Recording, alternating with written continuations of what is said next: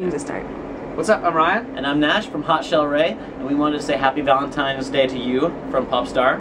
And I'm going to share with you a little Valentine's Day idea. He's got a good romantic story, so you can maybe take a page from it. It's not as much of a romantic story, but I was dating a girl and her favorite flower was a peony.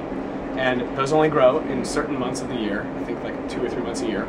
So instead of sending her a bouquet of peonies, I decided to actually get all of the necessary items to build her a garden of peonies. So I got all the items together and I'm going to be building a garden in February. So now he's got to get down on his hands and knees and get dirty and like plant some So she will have as many stuff. peonies as she wants.